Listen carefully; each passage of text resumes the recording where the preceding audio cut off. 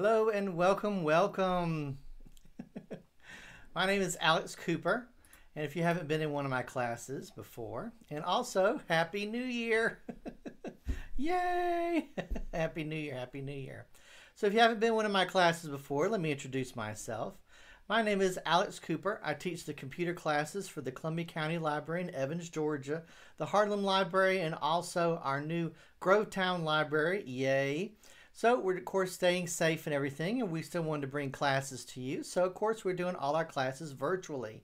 So please share our classes with friends and family members, especially if it's like on YouTube or something. And also, we're going to be doing classes this month on Facebook as well. So definitely feel free to share those. And if you're watching this, after I've recorded as well, just know that if you do come to a live class, you can also ask questions, and I'm happy to answer those in the chat and everything. So as folks come into the class, I'll go ahead and say, welcome to class.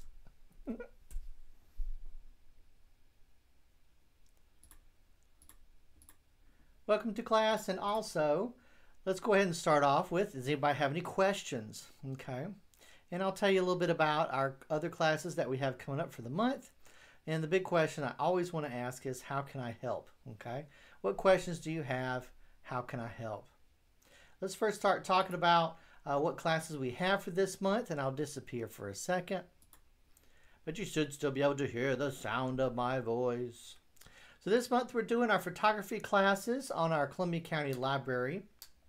For our Columbia County Library, we're doing photography fundamentals and cloud backup, and also advanced photo editing and layers, which is a lot of fun too. So we're doing all those three on YouTube. Tomorrow morning, come join me. We're going to start our new series. We're actually doing a thing where we're actually going to be breaking up our cord cutting into two parts. So the cord cutting has gotten a lot bigger, a lot more things going on. So we've actually split that up into two classes now, and we're going to be doing both of those classes twice this month. So make sure that you catch up on that.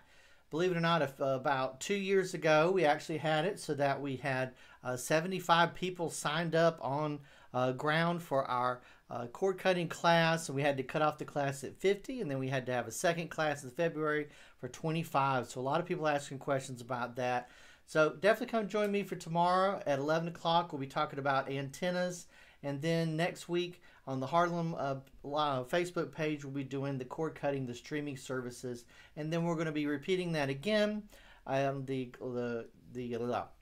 Columbia County Library Facebook page as well on the 20th and the 21st. Okay. We're also going to be doing Let's Talk About Libby. So maybe you got some new devices this month. As you see, we have gadget help kind of sprinkled in there as well. So we're doing gadget help for all three libraries this month on their Facebook pages, so come join me for that. If I don't get a lot of questions, still come out for that, because I'll be talking about lots of free stuff that's from the library that you can access as well. And of course, we have our own Libby class there, so if you got a new device, a Kindle or something, a new phone, come by. We'll talk about getting free ebooks and a whole bunch of other stuff too. Okay, so come join me for that. And also, we're going to finish up the month with a chess class, and we're going to be doing an Instant Pot class on the 28th. Okay, so come join me for that. And we're going to be finishing up the whole month on the, on the 28th. We're in the morning. We're going to be doing an Instant Pot class. And I'll be actually doing that for my kitchen to show off. It's a class I've taught before, but I've got some new tricks we're going to talk about too. And then in the afternoon, I actually got a air fryer for Christmas. So we're going to learn about our air fryer and different kind of neat things we're going to do about that. So definitely look forward to that, and please share those as well. So that's what we'll be doing for January, and come join me for those classes. Little side note here, Libby is our new library resource to get free audiobooks and ebooks. I've been listening recently to a short story book, which is all read by different, I guess you say vocalist actors, I don't know. But it's been really neat, so each little short story has a different voice reading it. Very easy to do. Install the Libby app. All you really need is your library card. All you need is your library card. Sign in to the app. Just choose Greater Clarksville Regional Library System. Choose Georgia download destinations. Enter your library card, and you'll be good to go. Our libraries are open with limited services and hours.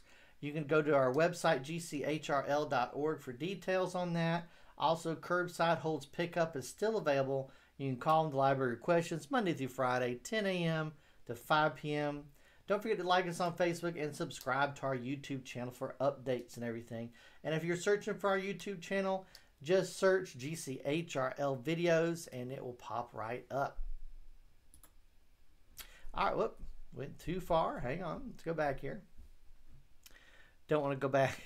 Don't want to go back too far there. All right, so let's go ahead, and I actually will plan on posting this in the chat as well. So let's go ahead and get our hand up, popped up.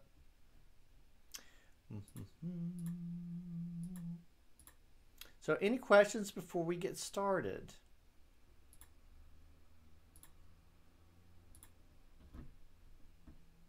So it's actually it's kind of a two-part handout. And let me see if I can get that posted in the chat real quick.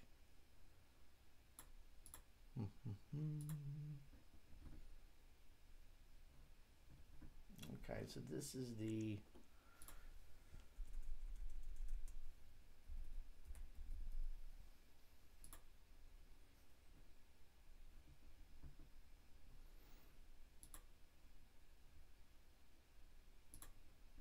okay, it's loading.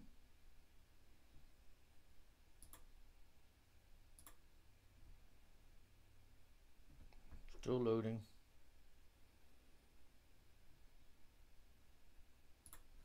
All right, so let me post this into the chat.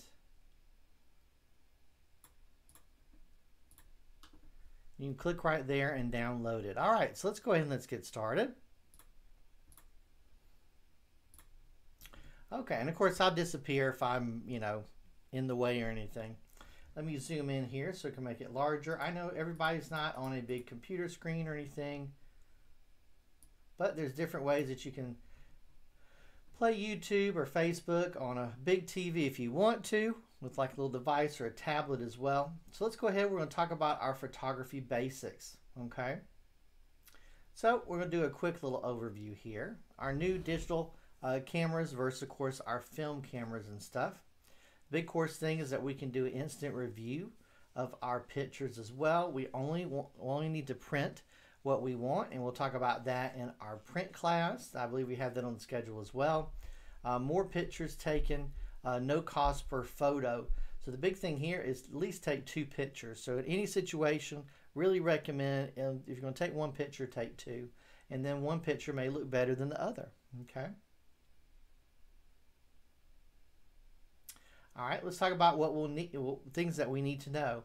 One thing, exactly what is a megapixel? So a lot of things about this, if you're buying a new camera, even a new smartphone or something, someone will say, what exactly is a megapixel?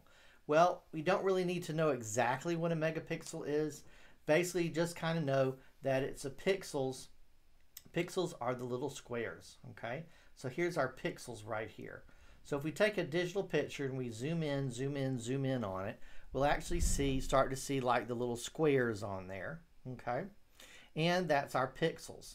So if we have something that doesn't have as many pixels in it, and we try to print it or make it bigger, one of the things that will happen is it'll start to look kind of blurry. So we do want to make sure that we have a camera that when we take pictures, we can make it big enough if that's what your goal is. Or if you're just going to print a 5x6 or a 4x6 or something, or you were trying to crop in or something, if you're going to print that, do realize that you need to make sure that you have enough pixels on there. One thing a lot of folks don't know, except for the newer iPhones, most of our cell phone cameras, actually you do the pinch and zoom. You're actually doing an auto crop. You're not actually zooming in on anything. And the new iPhone only does like a 2 zoom in like a fish eye kind of situation. But I do realize if you're trying to print it bigger, here's kind of a little bit of mock-up here. So if we actually were looking here, and you'll see this on the box and stuff, so basically if something says, 8 megapixels, it actually means million pixels by using this and doing this mathematical equation that's listed right here, okay? Let's see, can you see? So you can see the arrow, okay. Anyway, so we're looking at our 32,024 3266 by 2450. Do the mathematical equation, and then you'll get 8 million pixels, and that's why they come up with the megapixel. Okay, it's a lot easier to say that than to explain that on the box.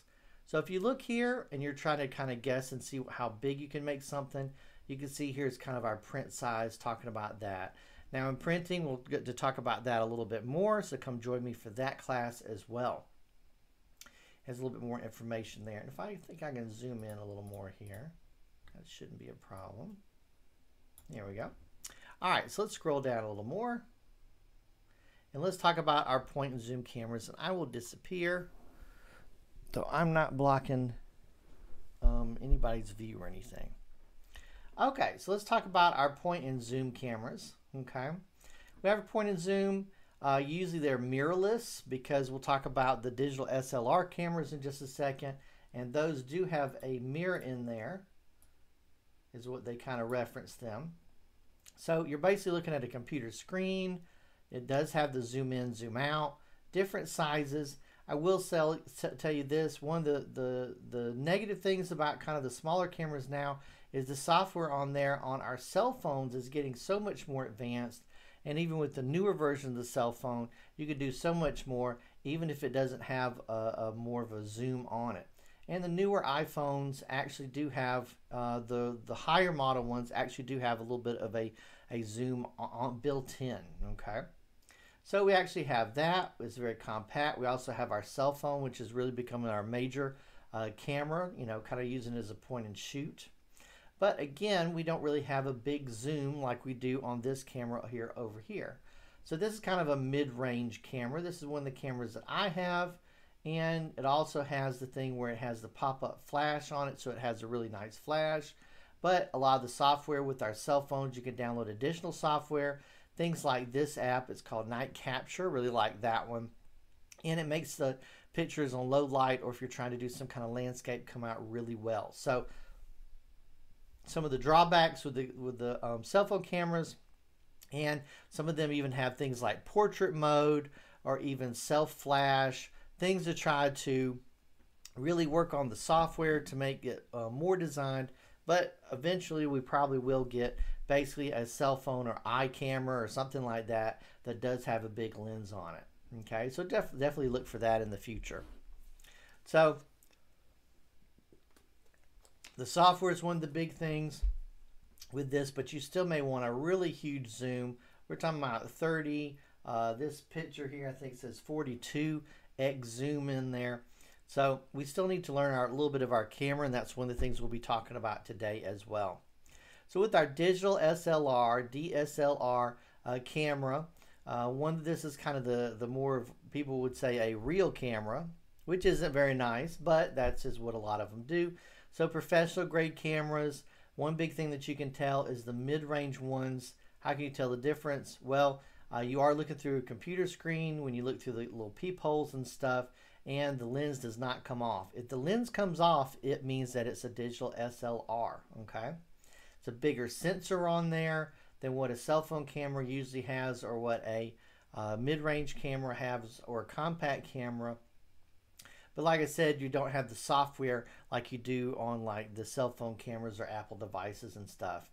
The big thing about these is it actually uses a mirror. So when you look through the viewfinder here, or the peephole, you can actually see that it actually reflects.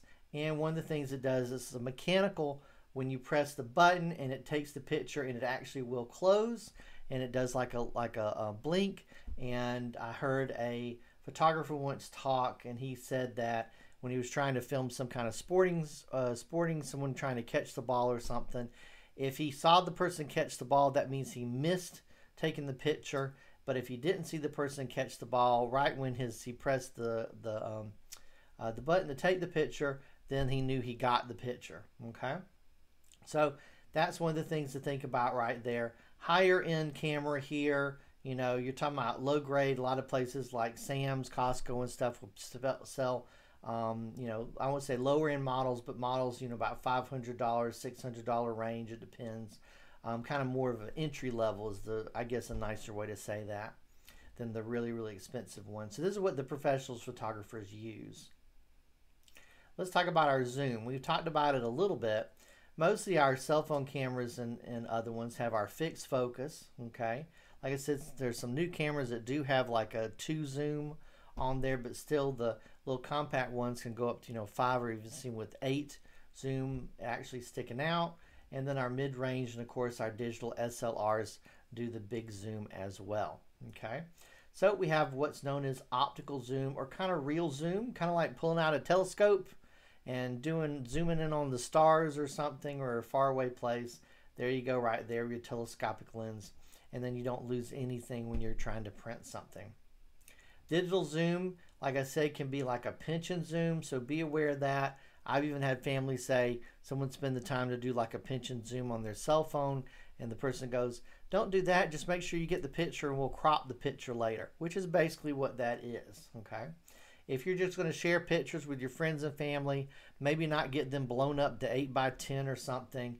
And interesting is if you do have a lot of, just normal pictures you take in with your cell phone and stuff, and you really don't want it to be big, really big, maybe a collage might be a good idea, and we talk about that in the printing class. So you can get a whole bunch of stuff, maybe a 8 by 10 or something, make it like a collage. So that's kind of fun.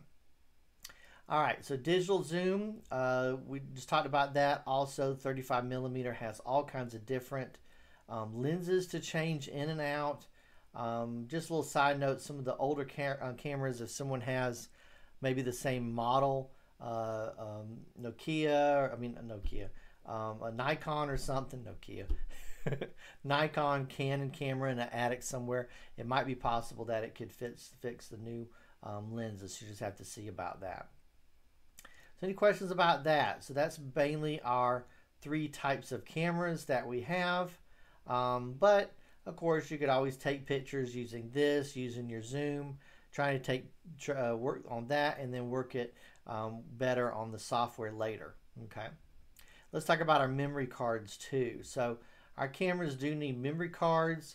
Maybe you do have an Android phone that does memory cards as well. There's a lot of people getting into doing vlogs and stuff, and of course they may start out, and we do a YouTube class, and I do kind of recommend just pull your camera out and start filming, talk, learn a little bit of basic editing. We cover that in a whole bunch of our different classes. Learn how to do a little bit of basic editing stuff, and then one of the things is then you can move on and try to say, oh, I need this camera, I need this equipment, need this, kind of learn what you're going to work on and stuff, okay? So one of the things is if you are going to get into videos, a lot of the folks, they want to get a higher end digital SLR to film videos, maybe even get into using a GoPro or something. But if we look at these right here, we can actually talk about our different kinds. Now, thank goodness most of our cameras have switched over to SD cards, okay? So we have these, which is our SD cards here. There's not really any weird formats going on anymore, thank goodness, because a while back we had a whole bunch of different ones. The big thing to note about this is, and I'll tell you because a lot of people go, which one should I buy? Okay, well, I would recommend the speed. Whatever your camera supports, that's what you get. You can pull out an SD memory card that you've had for a long time, put it in pretty much any camera, even if it's a very high-end one. It'll use that memory card to save to, but it may be slower. It may not be able to save video to it properly. It could make your video choppy. So how do I know what to do? Look at the manual. So you look at the manual, and they've tried to come up with this whole class system where they have the different numbers on here. And it talks up here about 4K video and stuff, and eventually we'll be talking about 8K video because that's going to come down the turnpike and everything. So talking about the different class on there, you can look at the memory cards. It'll have like a circle 10 on there to let you know what the speed is and stuff. Mainly look at your camera. What does it support? What does it recommend? That's really what I would do. And then the other thing is basically the biggest memory card you can afford. Okay, a lot of people do like maybe 64 gig, maybe 128 gig memory cards, having 2 of those so you can switch them in and out. And if you go on vacation somewhere, you can always just pop them in and out. you know, and then we actually have in our next class, so we'll be talking about tomorrow, we'll be talking about uploading our pictures to the Google Cloud and stuff, and exactly how that works and getting around that. So if you were going to go on a vacation, you're not near your computer, you're trying to unload pictures you've taken and videos so that you can get more, there you go right there. If you have a normal camera, you can actually pull out this and pop it in and out like that, and maybe just get you a new memory card when it gets full. There you go right there. These are becoming less and less in cost, so it's not as big a deal. What's the difference between the small little micro ones? There isn't any. They're just designed a little more. They may cost a little more than kind of a normal size. If you do get the smaller ones, it does give you a little bit more versatility. Do realize these are super easy to lose, and if your computer or your camera doesn't support, if you've got a micro SD card in your camera or your computer doesn't support, you can always get like a caddy and put it in there, and they've got little adapters to plug it into the USB as well. So if your computer doesn't have a SD card port, micro SD card port or something like that, you can always get an adapter that'll plug into the USB or USB-C, and then you can access it that way. Okay, let's talk about JP format 2, JPEG. So basically this is what your cameras when you take a picture, and tomorrow we'll talk about organizing our pictures too. When we take a picture, it's this really big thing, and you know, you may have heard the term RAW. A lot of folks don't use that. I don't really recommend using that because you really won't get that much pictures or videos. Sure, it's not compressed at all, but for most of us, you won't really need to worry about that at all. So your camera takes a picture, saves it to the memory card. It may give it image and give it a number, photo, give it a number. So when we talk about, tomorrow when we talk about organizing our photos, one of the things is just realize our memory cards, it just has a whole bunch of numbers on there. And that's why we have to really focus on trying to use organization software to try to organize them. Okay. All right. So there are other formats too, but that's really our main ones that our cameras use. Red eye reduction. Okay. How to get around that. Now, there is certain software that you can use. The iPhone has a really nice built-in software to try to fix red eye. So what exactly is red eye? Red eye is when the pupil of the eye is open, okay, and it kind of flashes, and it bounces off the inside of the cornea, and then you get a big red glowing orb or whatever in someone's eye, instead of it being, you know, their pretty brown, pretty blue eyes or something like that. How did this normally happen? Well, this normally happens, let's say that you're having a pool party and it's kind of starting to get close to the evening, you know, turning kind of dusk. You get everybody and say, okay, everybody get together. We're going to take like a group picture. And then you take a picture, and I've had family members where it's like one person, I pretty much know they're going to give me a bad red eye. The big thing is, if you're going to take a group picture, always take more than 2 pictures. Okay. So I know I said earlier 2. But if it's a group picture, try to take as many as you feel comfortable, just so that if someone's looking away, looking this certain directions, you won't, you won't get the person that still wants to talk. You've gotten everybody together. They're only going to stand there like a second, and then they're like, you got it. So try to take that opportunity. So the red eye thing, so imagine we're at a pool party and there's floodlights outside. It's turning kind of dusk. Position yourself so the light is behind you. So I position myself so the floodlight was behind me. The floodlight is shining on them. That's a big one right there. Now another thing is, you can turn on the red eye reduction on the camera. Okay. The only problem is that you do need to tell your group that it's going to double flash or something like that, because a lot of the times they may see the first flash and then they turn to their friend, they start talking. Another one is, if it's a younger group, maybe even tell them, okay, 2 serious photos and then we'll do a silly one. So then they'll actually know, okay, I'm going to do something silly, rabbit ears or just, something funny. And they'll know to do that in a minute, not on your first picture. You're trying to get a serious one. You would believe it, but once you tell them that they can be silly in a picture, a lot of the times they're like, well, I don't want to do it then. And then they're serious and you get a good serious photo. Okay, so the red eye, and like I said, you can clean it up in post. Tomorrow we'll talk about some software, and then on Thursday we'll talk about some major software that you can go in there and edit red eye. I personally had pictures taken of myself, got red eye so bad that the red eye actually went outside my pupil, and if you try to use some of that software, it just turns it gray, so it still looks very, very weird. So do realize that if you can fix the red eye in real life, maybe even have someone stand behind you with their cell phone light on, whatever you got to do, stop that red eye, okay? Because you can fix it later, but it may not be perfect or may not look normal. Okay, so let's talk about how to use our camera shutter, okay?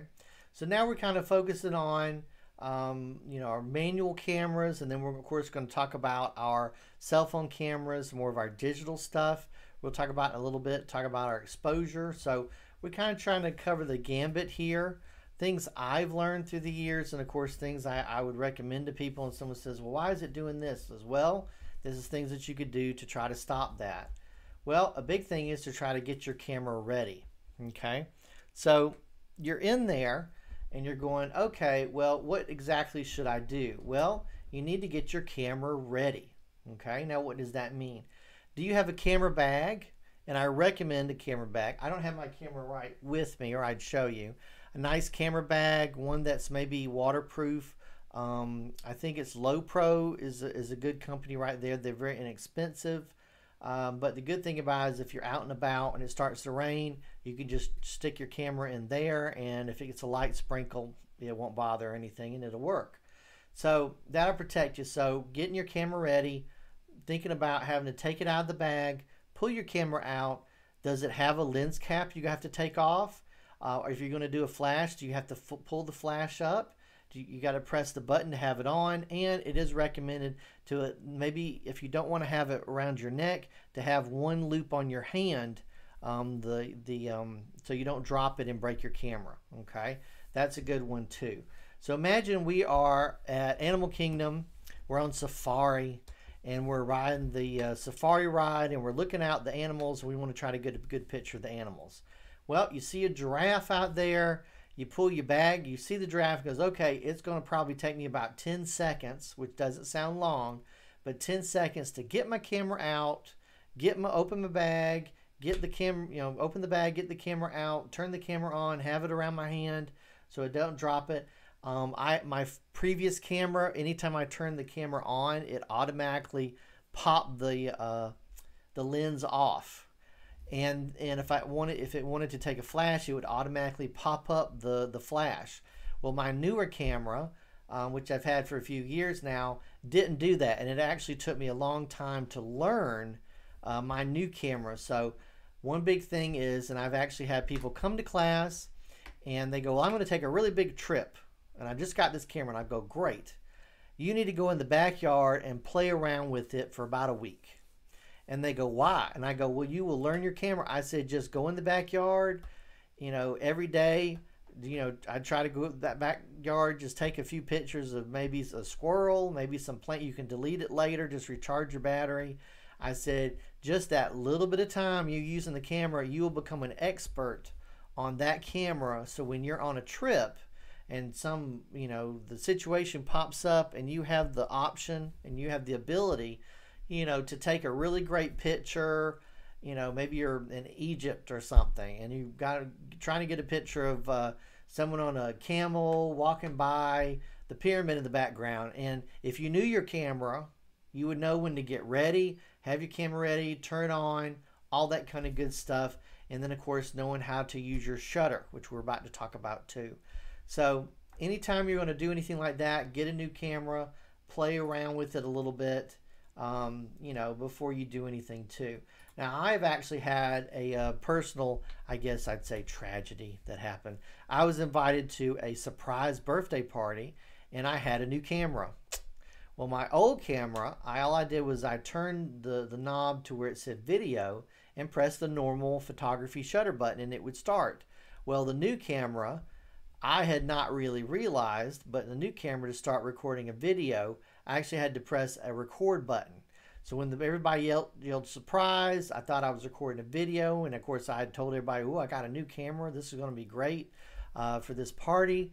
And believe it or not, I did not get a video of the person being surprised because I had not learned my camera. So shame on me. So learn from my mistakes and try to learn your camera before using it for something important. Okay. All right. So big one, of course, is our battery level. Big recommendations to at least have maybe two batteries if you're going to go on a trip. Okay.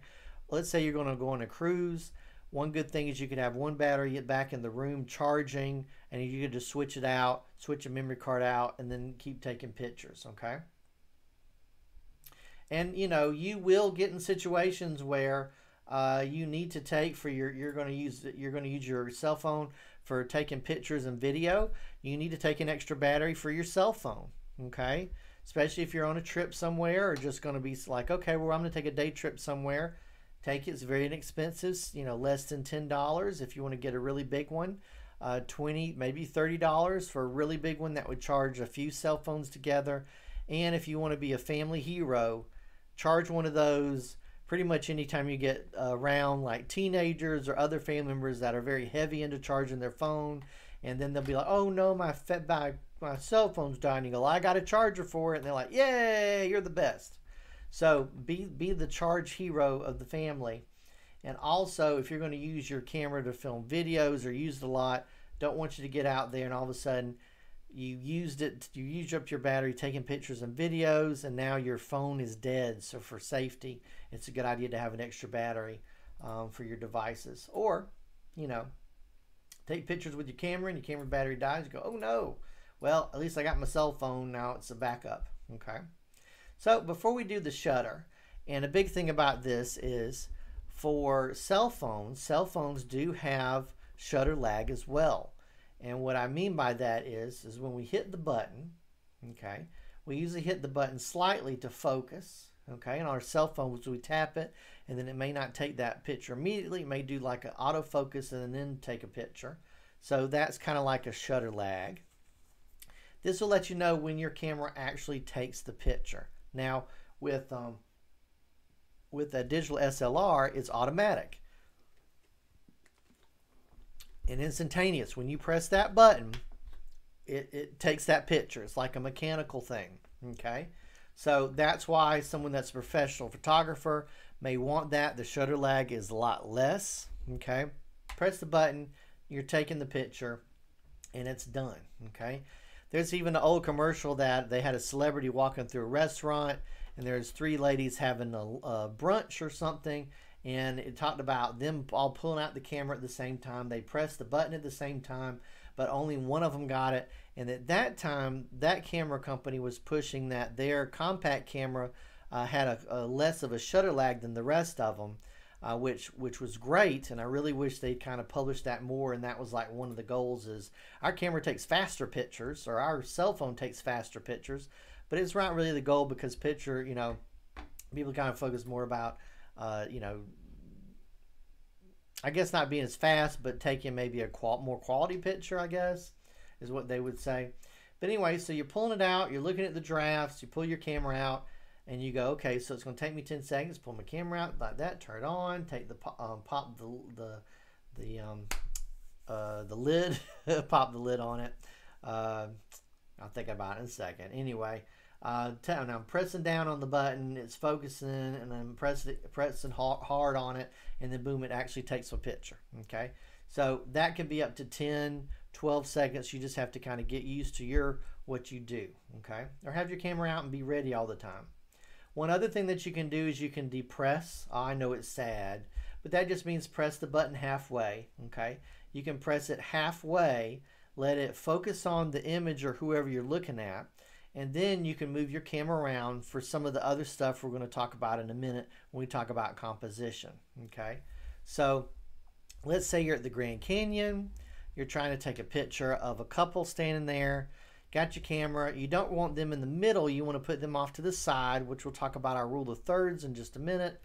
Press down, hold a little bit, it autofocuses it on them, and if this was your cell phone, you would tap on them, do autofocus, and then you'd have the camera where you want it to be and then take the picture. Okay, so that's one thing that you can do with that. Set up the autofocus, move around, and then press the button, and you've gotten the picture there. And we just talked about shutter lag a little bit. The time between you pressing the button and it actually taking the picture. So if I said that was a second and a half, you do realize if you're trying to take a picture of kids running around, you know, and then you're like, okay, well, we'll press the button, take the picture. Oh no, they're out of frame already because they're running around. Do realize you learn your camera, then you'll know kind of a little bit more. Okay, let me press here so when they get in there, I can get a good picture of their face. Okay. All right, so this is kind of a take with you. It has all the kind of common things that are listed in a camera. Okay, and you'll still see these icons like on a digital camera or also on a cell phone as well. So I'm just going to briefly go over these. This usually means like a flower, or you'll see a person's face is our portrait mode. Here's your close-up mode. One big thing about our digital cameras or cell phone cameras, you can tap and it'll try to do some kind of autofocus tap on your subject. Here's a big one here. Here's your timer. I know people think selfie sticks are very silly, but trust me, you can get you a cheap selfie stick. Sometimes the dollar store sells them. And if you don't have an external clicker, you can set the timer, tap it, then hold it up, set it for 5 to 10 seconds. 3, 5, and 10 is what they'll allow you to do most of the time. 3, 5, and 10 seconds, get everybody together, and then you can get a good group picture. I know of someone that her and her husband always takes around a monopod, which we'll talk about tripods in a second. And the monopod also allows them to take really good selfies too. So they have something to be really stable for pictures, and they can use for selfies, and it kind of collapses up to be really small as well. So again, if you're traveling with someone and you want to be in the pictures, you know, I won't say again because I haven't said this yet, but it's something I say a lot. So if you do want to be in the pictures, try to set this up. Now we'll talk a little bit later about the little small tripods, so you can actually get in some pictures too. So don't be that person that you come home, you show a bunch of pictures, and you're in none of them because you were too busy trying to focus on taking pictures of the people. And also, you're at a restaurant, you're out and about, have someone, you know, works there, whatever. A lot of the times they may offer, but just say, hey, would you take a group picture of us? And usually they're very happy to do it. And, you know, boom, you'll have a group picture of everybody. Here's our play button on here to play back our pictures or our videos on there. Of course, look for the menu. Sometimes the menu's in the middle of the camera, or the OK button. This, of course, is our delete button on here to make sure that when you're reviewing a video or picture, there's your delete, your trash can. There's kind of our universal symbol for our USB ports. Okay, plug USB into there. And here's our universal symbol for turning the camera on and off. Okay, our power button. It's on your cell phone. It's on your laptop. It's on there somewhere. There's your on and off button. How do I turn it on? Look for the circle with the line. And then there's our portrait mode right there. Trying to kind of set it up. Landscape mode, portrait. Some cameras actually have scenes on there. You can put it into scene mode. Okay. Sometimes our cell phones may have that mode as well, or it may guess what's going on. How close are you, to something. Here's a landscape mode.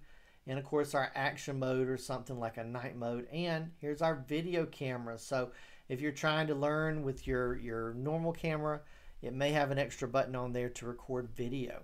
Okay. Here's a big one right here. Here's our flash. So here's our auto flash. It looks like lightning going down on auto. Here's just our flash is always on. And this is our no flash. So this is very important right here. Why is that so important? Well, if you're about to take a picture and it's at night, if you have it on auto, it's probably going to flash. Now, do you want it to flash or do you not want it to flash? You may think there's enough light. I will tell you this, a lot of museums, events, I'll say events, they may not actually mind you taking pictures or even a video, but they may not want you to see any kind of flash, especially museum. You'll see these signs that says no flash photography. And a lot of times people go, oh, well, that means I can't take pictures. Sure you can. They just don't want you to flash. So make sure that it has the flash turned off.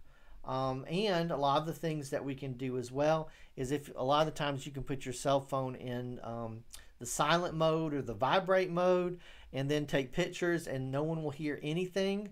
So let's say you're trying to get some candids, let's say like at a birthday party or I don't know, wedding reception or something. And the problem is once a lot of people hear the click, they look at you and they go, oh, don't take my picture.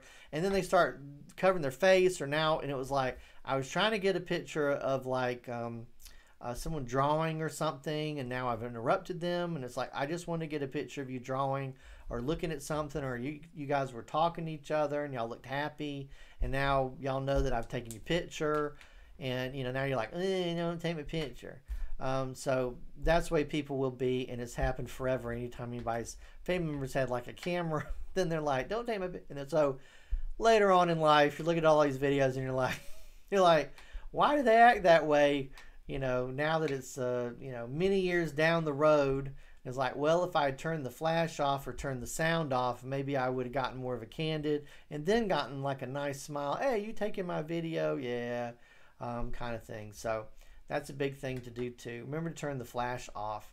So here we are with our red eye reduction as well. Like I said, you can do that. It'll do like a double flash, but definitely tell your people that you're doing that, okay? Or they'll kind of start looking away.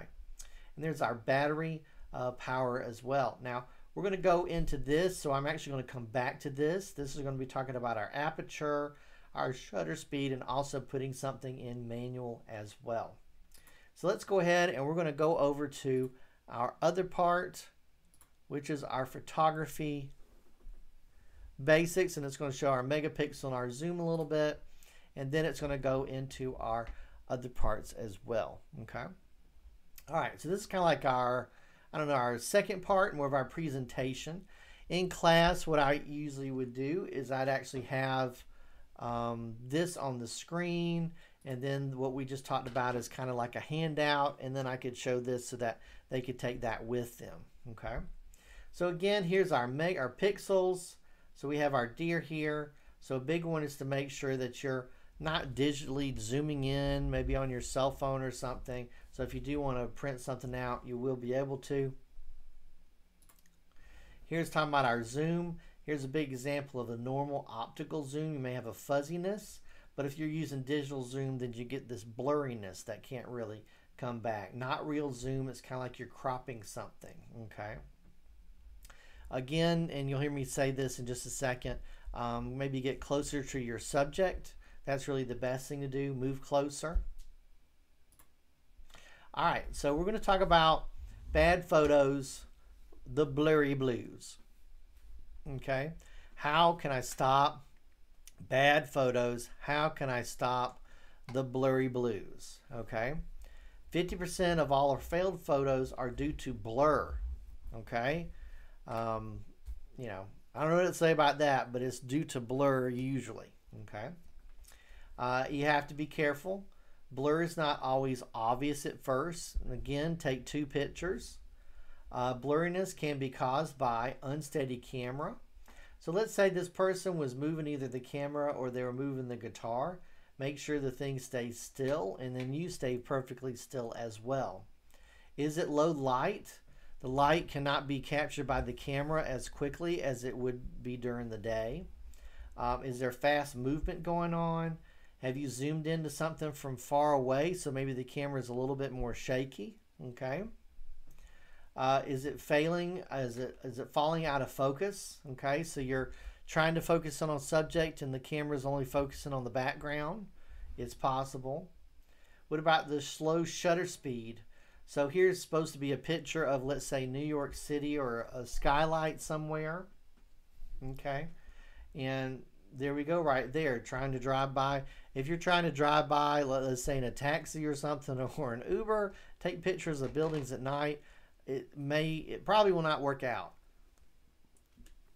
unless you're at a stop and you're very still. Maybe it'll work out then, but just remember, any kind of you moving or your subject moving will cause blur. All right, so let's talk about our blur solutions. Now, someone out there is going, oh no, Now he's going to talk about putting something on a tripod. Ugh, that's the worst. I got to carry a tripod around with me. Well, there's a lot of different options, okay? And we'll talk about some little small ones too. So things that you can do, okay? You can use a traditional tripod, okay? It's a great idea. It depends on what you're going to take pictures of. It reduces blur, our blur solution, like I said. We talked about there's even ones that are like tripod monopods. So even the fact of having this one, just put this on the ground, will be more less likely of you having, you know, movement just because it's just one on the ground, mono, instead of the tri or the 3 feet on the ground. And it also, ones like this, you can see it actually stretches out and you can turn it into a selfie camera as well. And you can get extra little things that allow you to click the camera. So instead of you pushing on the camera, creating motion, and that's creating blur, there you go right there. You've got a picture. Even a tripod, let's say a picture at night that someone's gonna take, it's still better to be on a tripod than maybe even someone holding it, okay? So again, we're still fighting with how to get rid of bad photos. Blur is your number one bad guy right there. So you could put it on a self timer, okay?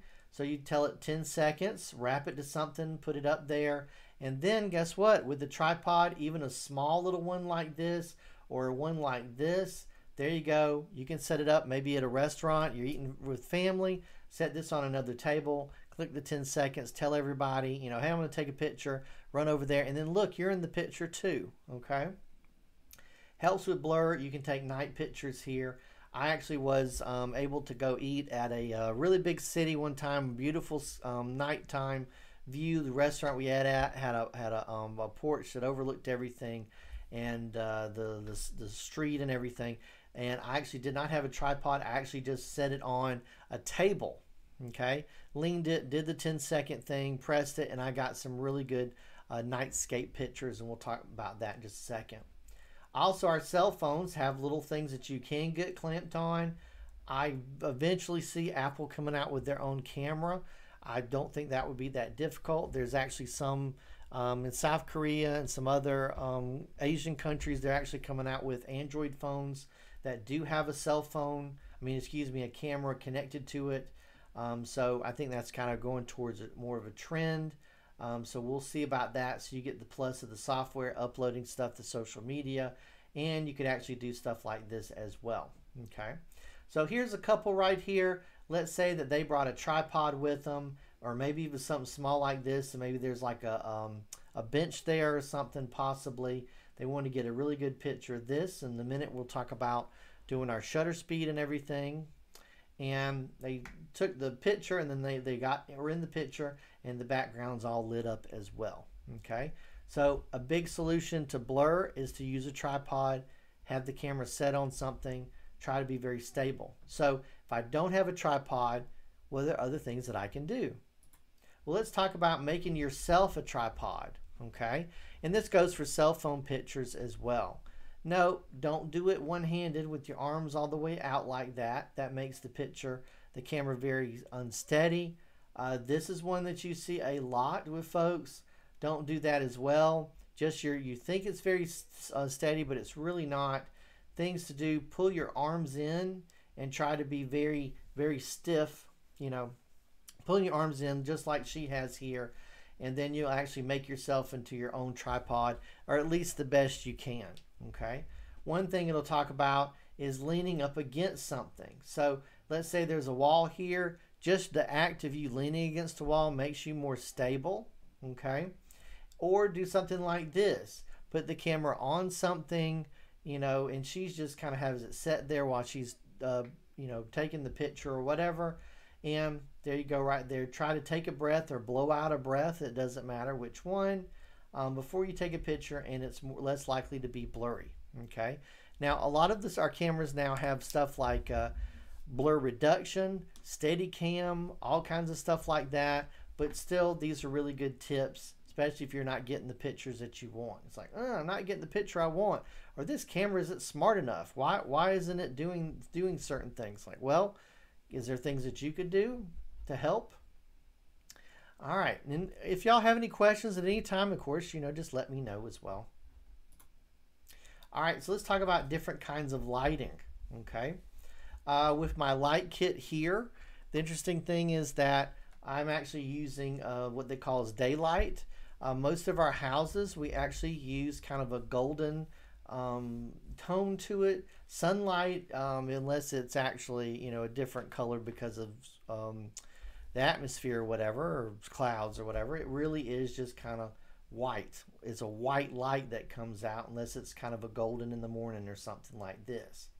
So inside we actually will have to deal with different lighting types. Sunlight, moonlight if that's possible. Will I ever need to use a flash during the day? Absolutely, you might have to use a flash during the day. If the sunlight is behind somebody, you may have to use a flash, okay? Maybe if it's too harsh on your subject. Maybe, I don't know, maybe you need to turn so the light's not behind them, but, in front of them. Now, traveling, you will get into the thing, let's say we're going to go to the Grand Canyon, and we're looking at the Grand Canyon, and it's really, it's 12 o'clock in the afternoon, the sun's really bright, and everybody's kind of out there squinting. Is there anything that you can really do about that? Probably not. Maybe turn a little more, don't have the sun directly behind their head. Maybe kind of find a little bit of shade for them to be in, but you still may have to use a flash if it's too bright, or if they're too much in the shade, okay? So that's very possible too. They're actually talking about looking at UV light, which if it's not making the color of your subject what you want, there's fluorescent light, and sometimes you can actually turn your camera into and let it know that it is fluorescent light you're using, or indoor light in some way, and it'll try to compensate for that. There is a golden hour or 2 hours. They talk about 10 a.m. and 4 p.m. in the afternoon. And then usually here in class, someone goes, well, what about daylight savings time? I'm like, I don't know about daylight savings time. It's about that time frame, okay? So in the hours, 10 o'clock, to about 4 p.m. or before sunset, an hour before before sunrise, an hour before sunset, kind of the golden hours in there. A lot of folks will talk about, I guess they'd say like an Easter Sunday picture. Someone goes out there and they're like, oh, we took the best pictures on Easter Sunday. Like, well, it was about 10 a.m., wasn't it? 9:30, 9 o'clock, 10 a.m. It's like, yeah, that was a good time to go out and take a picture because the sun looked really good. So you'll see professional photographers will just see what time it is, and then they'll go outside and take pictures, even if they have expensive sets and all kinds of stuff, just because of the lighting being so good. All right, so lighting, kind of playing around with that. Soft light, if you're taking pictures indoors, you want something like a white light, okay? All right, let's talk about our exposure, okay? So what exactly does that mean? Overexposure, underexposure. So let's say we have our church here. Is the light allowed to the image sensor? So we actually have a church that has windows, okay? And I'm trying to get it so I can see inside this church or cathedral or temple or whatever it is, I'm not sure. And it actually has lights here coming in from the windows. So if I take it at one exposure, you can't see the windows, it's overexposed, and this is kind of underexposed, okay? So you pretty much have bad photo, overexposure, underexposure, okay? Over, it's too bright. Under, it's too dark. And in the middle is what we can control. In a second, I'll show you how you can actually control that with a cell phone too, okay? So we're going to go into all this. So we're talking about bad photos, how can we fix them, and then we'll talk about our manual settings, how you can fix them even more, okay? All right, so too much light, over, too little light, okay?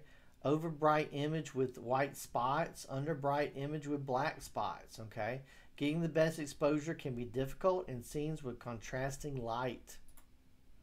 So let's talk about our cell phone. How can we fix this with our cell phone? Again, like I said, the software in our cell phone is a big help to us. It may not have that really big long zoom on it. Some of the newer cameras may have a little bit of zoom on there, make it a little bit wider lens that you can switch to as well. So it kind of gives you some more options. But of course, the big thing is we can actually tap on our subject. So we have our subject here, our family, overexposure, too much here, and this looks just right here. How do we do that? Well, with our Apple devices, I don't have it for the Android. Apple's what I have, so this is more what I'm familiar with. I can actually tap on it. It'll actually try to do an autofocus, or if I tap and hold, and then it actually will come up with this, and I can actually do a bar, drag it up and down, okay? And that'll actually allow me to change the autofocus too. So then in turn, I can actually change the exposure on there with the auto exposure and change that. So the focus does pretty good. You know, mostly we're doing pictures of people or things or food or lunch or whatever. But that allows you to do that. If you do want to, you know, take something, picture of something small, maybe food or something, just remember you tap on what you want. Usually our camera phones now will actually kind of try to autofocus on what you told it to focus on, and then you might get that where the background's is a little bit blurry too, which we're going to talk about focal point in just a minute here. Another thing that our cell phones have in their software is something called HDR, or high dynamic range. Okay, the high dynamic range, a big thing with that is mergers. It will merge 3 pictures into one at different exposures. Okay, you may or may not really notice that your camera does this, but you can go to the settings, make sure it's on, and depending on what you're doing, you may make it look a little bit more surreal. So here's our underexposure, overexposure, regular exposure. It's put them together so it has a little bit more of a highlights right on the edges of the picture with the overexposure and maybe with the background. So it's actually made the upper background here a little bit lighter than in our original one here. Do you see how this is less golden? This is a little bit too golden, so this is kind of medium in there, and it's kind of merged it with the lower one.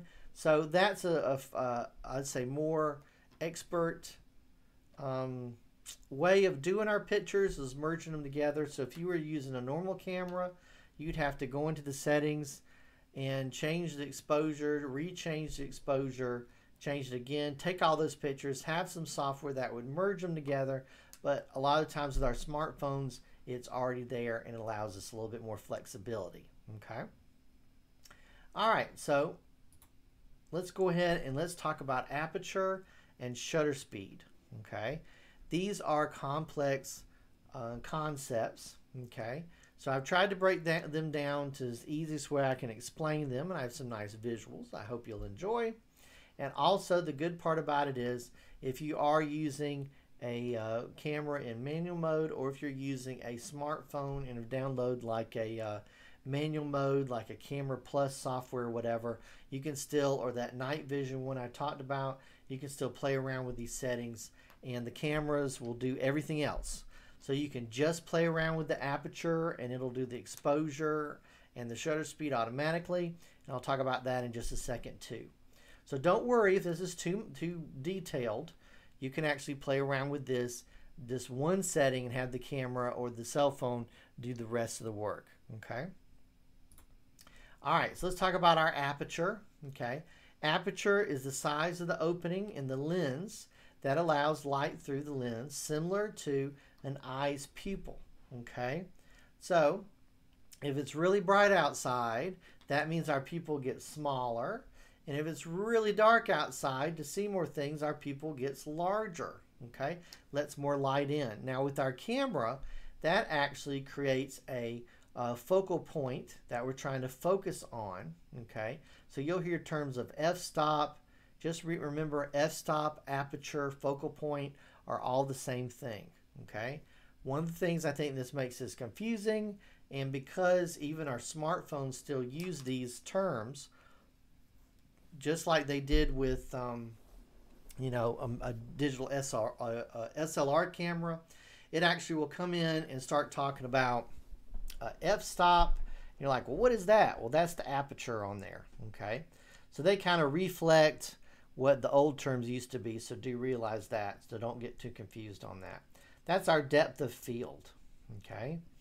If it's higher, that means it absorbs or takes in more of the items in focus. If it's smaller, it means the depth of field is shorter, okay?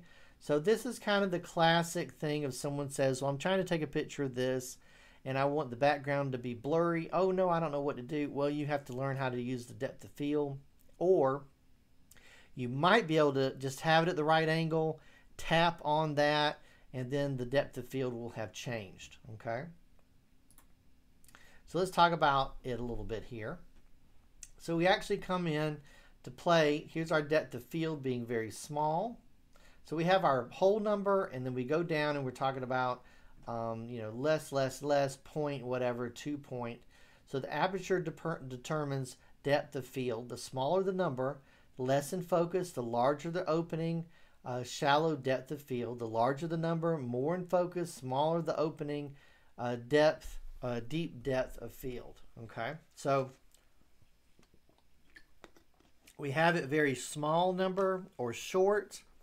Then even if there's something close to us, it'll be out of focus, but the background's out of focus as well, and only something that's close to us will be in focus. So we actually we move it more.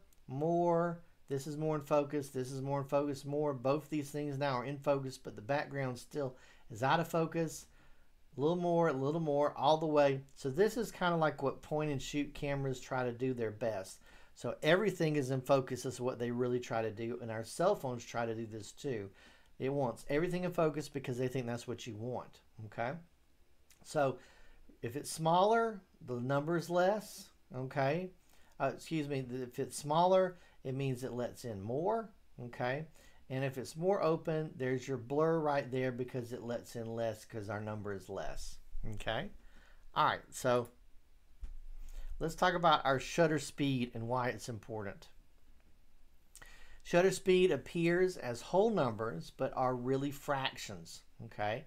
So we talked about something that basically will deal with decimals, which is our f-stop or aperture. And now we're going to talk about shutter speed, which will start talking about fractions of a second, okay? Shutter speed appears as whole numbers, but are really fractions. So if you see 60, it'll be 60 of a second. 1/125th of a second, which means less and less and less and less of a second. Therefore, that's what we know. 1/60th and 125th. 1/125th is actually less of a second. Okay. Now, one of the things is the shutter speed can actually control the brightness of something or its exposure. Okay. So do realize that, and that's a big one of why we want to use our different automatic modes and not just put it on M, which is our manual mode. Okay. Even on like an iPhone, the Camera Plus has a fully manual mode. Still don't recommend that. Still plan on using the other settings because then your pictures might be too bright or dark or something like that. Okay, it can happen. Let that do that automatically, and I'll tell you how. So what is shutter speed? It's less time letting it take a picture. Okay, so it tries to freeze time. So have you ever been to a sporting event and this is basically what you get? This is kind of what you get. The person running, it's a lot of blur, even though it's during the day. Well, if you made it slower, less opening for our shutter, then it can freeze things in time. Slow shutter speed is the length of time the camera's lens shutter is open. In other words, how long the camera spends taking the picture. Okay. So here's some examples. So the one on the top left, basically the water looks like it's frozen in the air. That's 1/1000th of a second. Here's 1/125th of a second. Here's 1/25th of a second, and here's 1/15th of a second. So as you see, the water looks blurry, okay, but here is so slight that it's open that it actually looks like the water droplets are kind of frozen in the air. Here's another example. 1 second, looks like it's all blurry. 1/60th, there you go. And then 1/1000th of a second, it looks like the little grains of sugar are frozen in the air. Okay. Now, these are fractions of 1 second. Let's push it the opposite way. And let's talk about having the shutter open for 4 seconds. So imagine this being completely dark. And you give a child, this is a fun thing to do. Anyone can do this. I've done this with the cell phone and stuff. I was using the night vision software because it did allow me to change the shutter speed. And I think I told it like 4 or 6 or something, and then like had family have sparklers, and they would try to write their name and stuff, and I'd go, and they'd try to write their name. It worked out pretty well, actually. So here you are right here. You set it to that. You try to stay still as you possibly can, and then tell them to go, and then don't say it's going to last 4 seconds, so keep going, and then there you go. You get something kind of neat like this with a sparkler. And this is how you get your road stuff. So you don't absolutely have to have a tripod, but it is a good idea, or at least to be sitting down or something. Now this one, you definitely need to have a tripod because any kind of basic movement, it'll make everything blurry. So setting it up for, and a lot of cameras may not be able to do this, setting it up to have it open for 30 seconds to take the picture. Okay. So this makes it look like the cars are kind of streaming down the road. And there you go right there. And a lot of people work hard to try to get that picture. And like I said, I did it on a trip. And I was on a balcony. I set up the camera, set it to take the picture in 10 seconds. And I think I set it to try to stay open like 6 seconds or so. Hit the shutter, waited, and then it took the picture. And it basically looked kind of like this. Okay. All right, so let's talk about our composition of pictures. So we've kind of talked about our ways of doing things, and well, let me show you this next part here. So when we actually look at our camera, and this could be in our manual mode if we're using some software for our cell phones and stuff, you may see something on there that says program. You may see something that says A or AV. That's our aperture. S or TV. Or M, which means manual. Okay. So let's read here. In this mode, you set the aperture and the camera automatically calculates the appropriate shutter speed for a given exposure value. So it means that it'll if I have it in this mode, the A or AV, it actually will figure out what it thinks the shutter speed should do, and also the exposure and the ISO. So it's doing everything else automatically. Okay. So this is a great mode to play around with this, you know. And then also we have our S or TV. I have no idea why it's called TV, but some cameras call it that. Mine does for some reason. S or TV stands for shutter. So again, you put it in this mode. You can play around with the shutter and the settings, and aperture and ISO are all automatically set by the sensors on the camera. Okay, so it should put you in good shape for being able to play around with everything. All right, so composition. So composition is a selection and arrangement of objects in the picture area. A well-composed photograph is more attractive and pleasing to the viewer.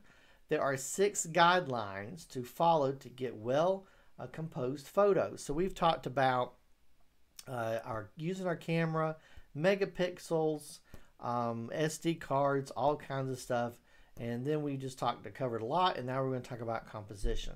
Okay. So, have you ever watched a movie, TV show, and it looks like they're all lined up perfectly, and your brain kind of goes, "Why does that look so great? Why does that composition look so great?" It's because it's using the rule of thirds. Okay. Or the golden ratio is what you may hear as well. So can you do this too? Well, I'll tell you that in a second. How about this picture right here? So lined up from a James Bond film. We've got this kind of set up. They're perfectly lined up here. Their heads are kind of lined up. What exactly is that? It's the rule of thirds. What about this shot right here? Someone in the desert walking around in a famous movie. Okay. Again, rule of thirds. What about this one here? Ooh, we have our leading lines, don't we? Okay. Person walking in a classroom, and the cinematographer got it just perfect. Oh, there's our leading lines right there. Okay.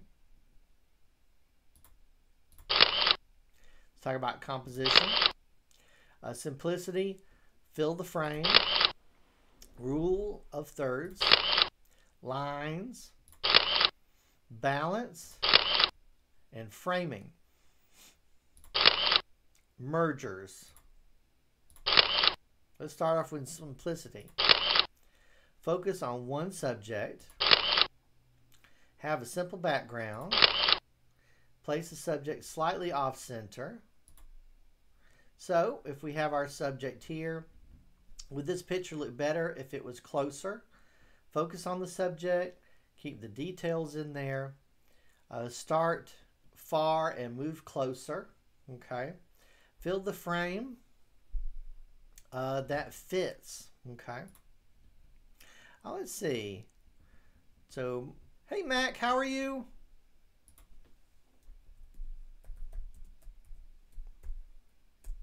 Glad you're here today. Let's see. Do you have any suggestions on the, I guess it's the iPhone Pro Max with 3 lenses? Well, my biggest suggestion on that one is to definitely get to know your camera. There are some websites that are talking about the different lenses. So it does have kind of your basic lens.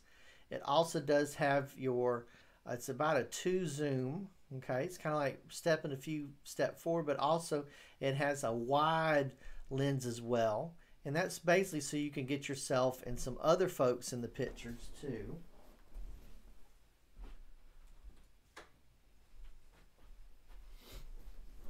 And one of the things about that is that getting more pictures with, I guess, more people in them, that can be very helpful too. But mostly just play around with the camera is what I would really recommend. Just go in the backyard and just kind of test it out is what I kind of like to say. But it does have some really nice features on it, and you can switch back and forth with the different settings, and of course with the zoom and everything as well. Hopefully that was helpful. Let's see.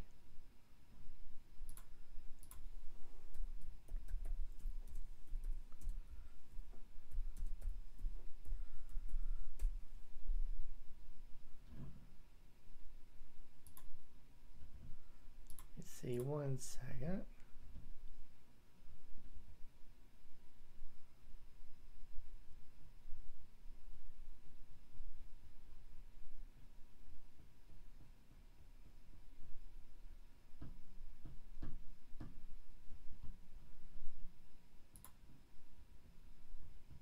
And a big thing too is to kind of think about to tap on your subject as well.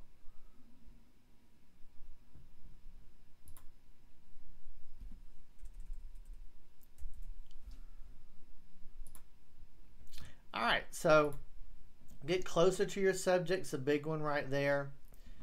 Try to zoom in if you do have a zoom. Try to set it so maybe something interesting is the background. So let's kind of look at these 2 pictures here. So this could be accomplished with zoom, moving closer. You know, if you're trying to do kind of a wide angle of picture, if you have that option on your camera, try to use that. So here's kind of our bird, and we're kind of walking closer, zooming in on them. Here's our girl right here. So the background's kind of looking a little bit, you know, more focused on that. So we get closer to the girl. This one here is showing cars in the parking lot. So let's try to crop it or get closer to, let's say it's like a mission or something there. Fill the frame. Simplicity, compare the single frame. So there's a whole bunch going on this picture, trying to make it a little bit more simple. With the busy photo on the left. Now single, dominant, or angle on a subject. So kind of imagine there's a whole playground of kids playing, and instead of getting on his eye level and taking a picture there, trying to take a picture of actually what he's drawing. Okay. Here's a picture that I took of some flowers. All I did, this was an iPhone 7. Got close to the pictures, just tapped on it, and it automatically focused on just the flowers and made the background blurry. So the newer phones will do that too. So just kind of think about what your subject is, tap to get it to focus on that subject, and or like I talked about, kind of press and hold, and then you can change the exposure level as well. Now another thing is to try to be simplistic with something. Let's talk about changing our angle. Okay, so this is a picture. I was at a restaurant near Savannah.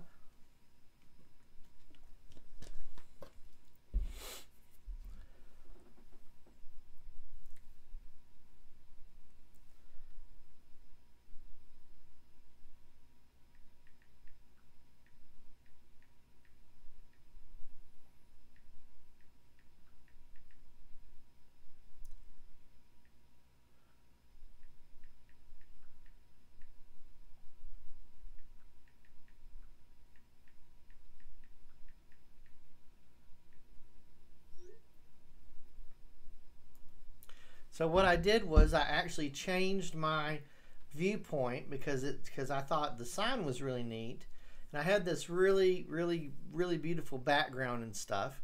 But I thought, well, how can I make this better?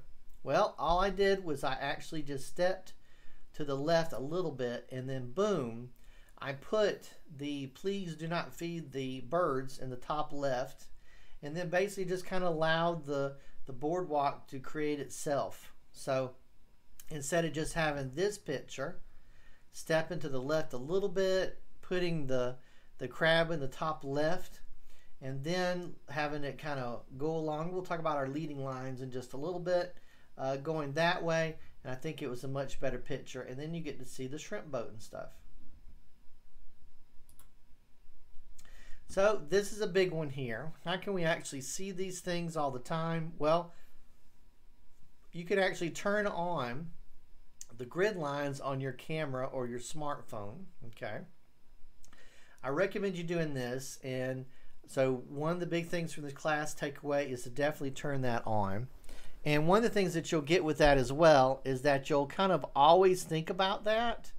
So you'll have the leading line, not lead, but you'll have the rule of thirds with you kind of all the time. It's like a tic-tac-toe board. Place the subject at the intersection. Place horizons high or low in the picture. Rarely should horizons be in the middle. Okay, kind of like this. Trying to line it up with a tree. All of a sudden, here's the horizon. All of a sudden, will your pictures get better? Yes, they will immediately get better if you just start using this all the time. Now, could you have this on and just take normal pictures? Sure, you could. But kind of think about what you're going to take a picture of. Try to kind of set things up. Put something not just in the middle, but off to the side, left or right there. There's your negative spacing. I won't go into that too much, but it just kind of goes into details about that. Let's talk about our rule of thirds. Okay. So this is kind of a natural setting up. It could be a frame, someone might say. Our natural rule of thirds. Here's one example. Can you see it on there? There's our line. There's kind of a line here. And then we have our subject in one of those, don't we? Yep. There we go right there. Ooh, this is a pretty shot. Don't you like that picture? Ah. Hey, Dr. Emmy.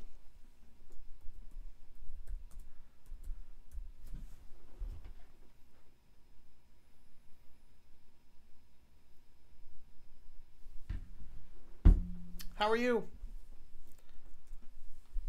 You can see, I try to remember not to have some in the background that can change my picture. For example, someone might look like they have a halo when actually it's light behind them above their head. Ah, that's a good one too.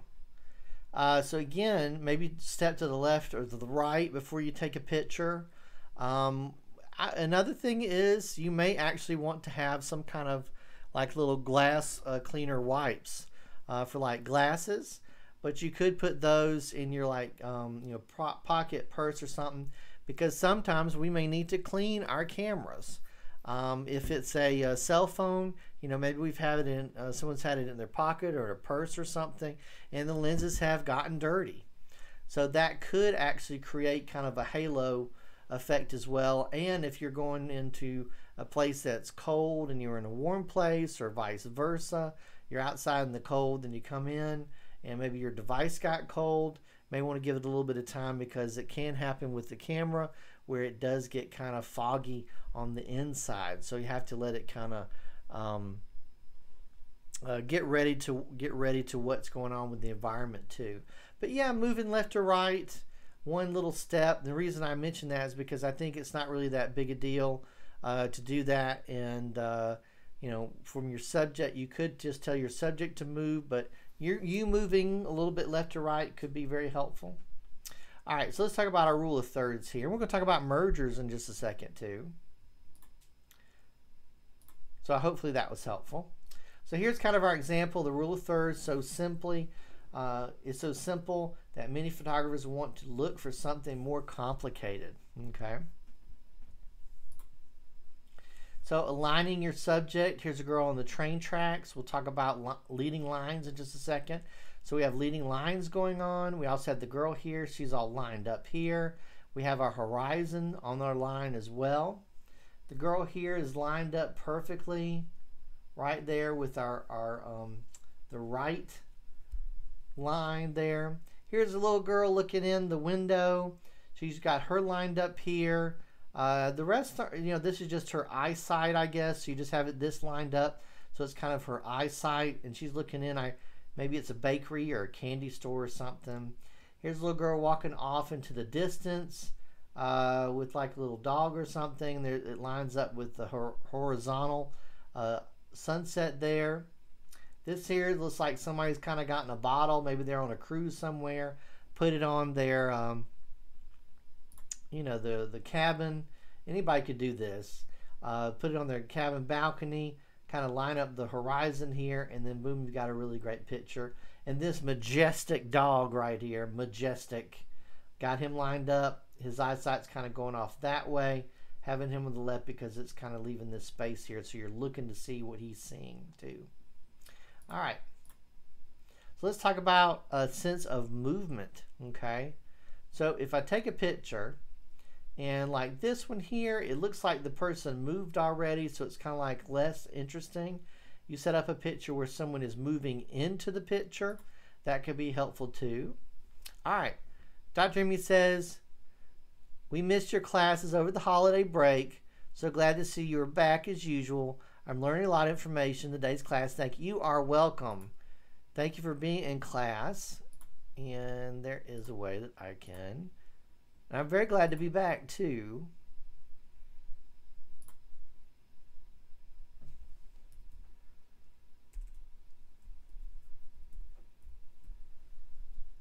And thank you for being here.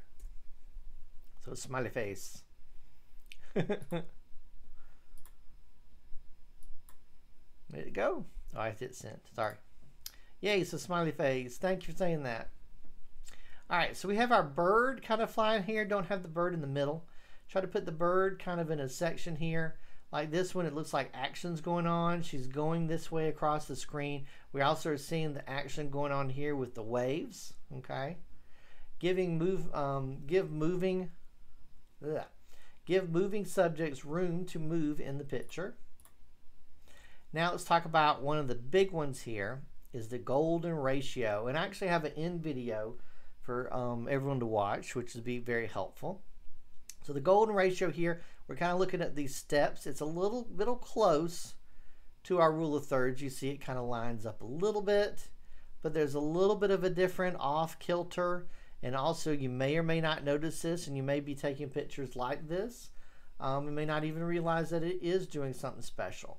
So we have our folks here sitting on the bench. We have this really big staircase going on. The building is its own person or character. This is coming in here with our golden ratio where we have this big space here, this castle, the waterway and everything, and then the big castle, steeples or whatever that are there. Golden ratio can seem very complex at first. It's quite simple. Slightly more complex version of the rule of thirds. Instead of a regular grid, the frame is divided into a series of squares. So let's talk about which photo is more interesting. Okay. So we have one here. It's kind of looking at this plastic. We see the house. Okay. We have one here where it's kind of a cut through here, kind of like a path going up near the house. And then we have one that's kind of cut through our view. So which one do you think is more interesting?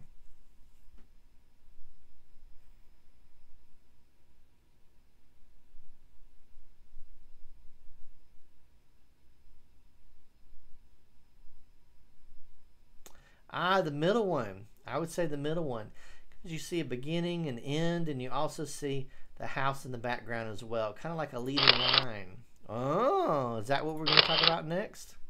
Use dynamic lines to make the pictures interesting. Use leading lines to draw attention to the subject. So we have our lines. Okay. So it kind of goes along this way. Kind of cuts through here. Let's see. Yep. Now, are they perfect? No, they're not perfect. They're just kind of leading. Okay. Kind of getting your eye to look at it in a certain way. Okay. Are they always squares? No.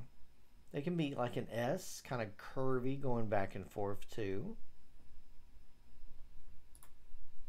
Oh, here's the one right there going off into the distance. See, like an S curve.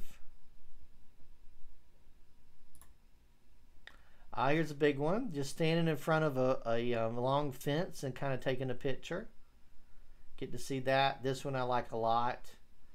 You can kind of have it see the lines appear. And it's just stepping to the left or right sometimes. And here's a photographer taking a picture of a bride. And then boom, because where they were standing, the leading lines just kind of showed up. Here's the easy one. Train tracks going somewhere, leading off into the distance.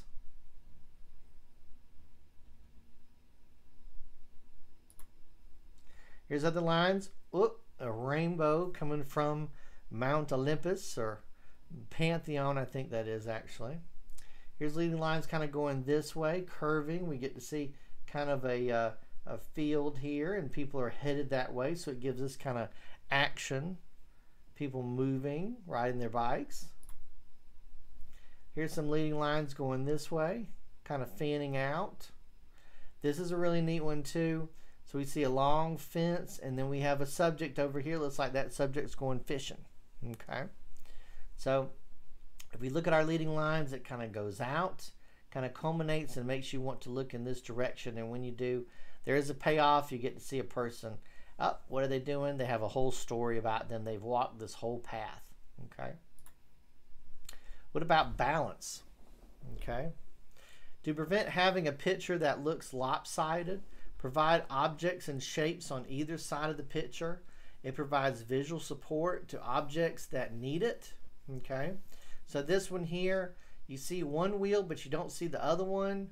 Make sure the other wheel's in there so it doesn't look like she's about to fall over. And if we look at it now, she's actually, this is kind of more of the setup here with our lines, but now she's more in the area of our rule of thirds. The wheel on the right is not in the picture, and the wheel lacks support. Excuse me. Yeah, the wheel has visual support on both sides of the picture, so now it looks a lot more balanced. All right, let's talk about elements in the scene. Include a secondary object of lesser importance or size on the other side of the frame. This balances out the composition without taking too much focus off the main subject of the photographer, or photograph, excuse me. Eiffel Tower in the distance kind of counterbalances. Okay, we do have our rule of thirds lines that kind of line that up. Okay, there we go, rule of thirds. Kind of does that, but then that's a little bit smaller. The church tower in the distance provides balance on the other side of the frame. What about these? What's kind of going on interesting in these photos? So it looks kind of like there's kind of something here, not blocking our view, but kind of framing our view, doesn't it? This frames our view here. This one, not so much. So let's talk about framing.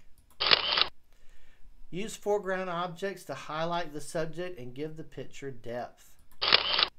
Pictures of scenery should have a foreground and a background, provide some visual depth to the picture.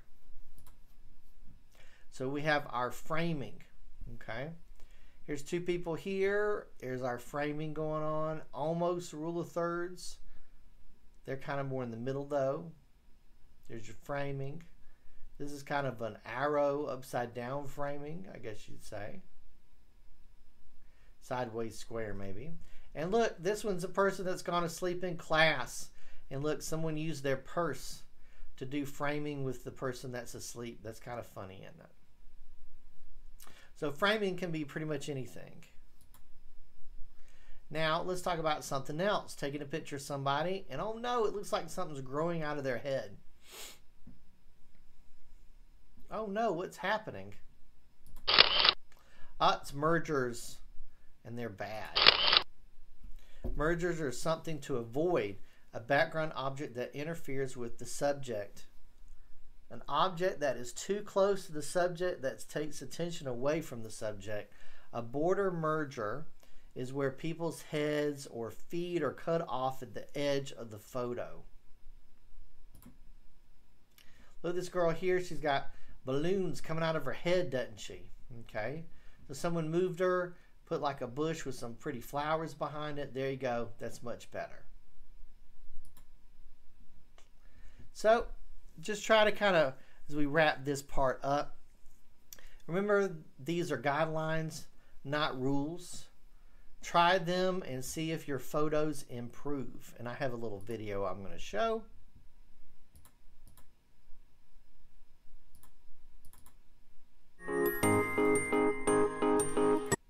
All right, so this is a photographer, and he actually has a nice little video here where he kind of explains basically the rules that we discussed, and then he kind of does examples from his international photos that he's taken. Okay.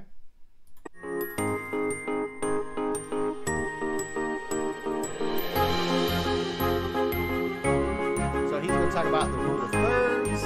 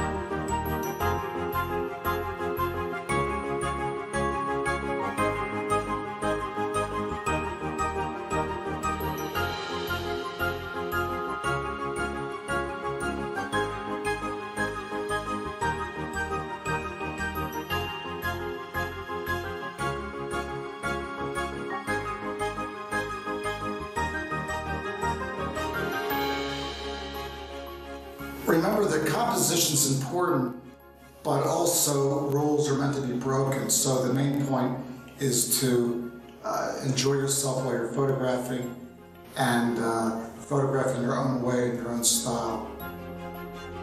I hope you enjoyed that. That was a wonderful video. So he shows examples of pictures he's taken internationally, and then he comes in and talks about basically how those rules can be broken, and you can basically take pictures any way you want. But you know, it's a good start for those pictures right there, I guess. All right, so we've come to the kind of our end of our class here, and definitely we still recommend turning on the rule of thirds on your camera, on your cell phone, and you will take better pictures, I promise. Think about framing, all kinds of stuff. And what we used to do is we'd actually have the classes, so it was like 1 week we'd do this class, and the next time we would be doing the next step into it, backing up our pictures and stuff. But we'll actually be doing it you know, tomorrow. Oh, thank you, Dr. Emmy. I'm glad that you enjoyed the video. I think it's a wonderful video too. So good. I'm glad you enjoyed that. So let's talk about what we're going to be doing tomorrow. Well, come join me at 11 a.m. and I'm actually going to be doing, and let me disappear because I am blocking the thing there. 11 a.m. come join me. We're going to be talking about cord cutting with our antennas. We've actually broken up the cord cutting class into 2 parts now, so that we can have more discussion about antennas and more discussion about our different streaming services. It's the thing that those topics kind of got so big, and it's like, well, I don't want to rush anything. I do want to add more content to it.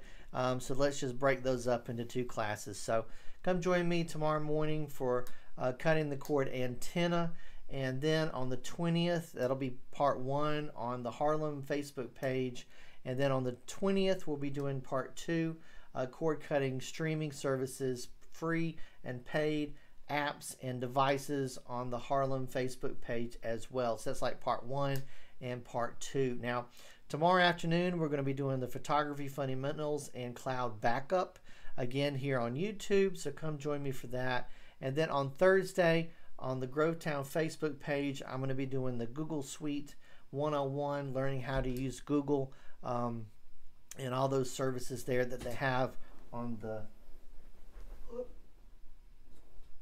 sorry, I dropped something there, on the Google Suite service, the writing, basically the online Word, the online Excel, the online PowerPoint. So that's what we'll be talking about. Okay, but they're the Google services, and also Google Drive as well. And then on Thursday afternoon, we'll be doing our advanced photo editing and layers class. So come join me with that. We'll be using GIMP. If you've wanted to do some basic editing, removing a blemish from a photo, that's definitely the class for you. And I've also expanded that class, so now it includes editing with different layers and stuff. And come join me for that. That's a lot of fun, and it's a lot more advanced editing than what we'll talk about tomorrow. And then next week we'll be talking about, let's talk about Libby and our free ebooks. So now's the time, if you did get a new device, maybe a new phone, new tablet or something, Amazon Fire, now's the time to go ahead and we'll talk about downloading Libby and also our other free library resources that we have free from the library too. Magazines, ebooks, all kinds of stuff. The video services, Acorn TV, really amazing and awesome opportunities that we have. And then on the 20th at 2:30, come join me. That'll be the third class of our week. No, the end of the second week classes, sorry. We'll be doing our cord cutting at 2:30, and then on the 21st, we'll be doing our cord cutting streaming services at 2:30. And our big thing that we're doing is we will be doing a gadget help on each Facebook page this month. So figured the first of the month, people want to know a lot of things about maybe setting up their cell phones, maybe getting their new device set up, or any questions that they have about emails and everything. So come join me for that. If I don't get a ton of questions, then I'll talk about a lot of the free services that are free from the library, or kind of what everybody kind of asks questions about. So there we go. There's a little snowman blowing around there. And he says, Happy New Year. And then our big thing is the end of the month, we're actually going to be doing our Instant Pot demonstration, and then our new air fryer demonstration. So come join me for those two classes on the 28th at 11 o'clock on the Grovetown Facebook, and on the 28th at 2:30 on the Columbia County Library Facebook page. So come join me for those classes too. And we're doing a chess class too. Yay! So libraries are open with limited services and hours. Curbside holds pickup is available. You can go to gchrl.org for details, or you can call in with the library with questions Monday through Friday, 10 a.m. to 5 p.m. Don't forget to like us on Facebook and subscribe to our YouTube channel. You're on the YouTube channel right now. Just log in, hit subscribe and stuff. And also, if you're trying to find our YouTube channel, all you need to do is just search the YouTube app for GCHRL videos, and it'll pop right up too. All right, so we've come to the end of our class. Thank you so much for being here and everything. You've asked some great questions, and it was so wonderful for you guys to be here with me today. And I look forward to seeing you in some future classes too.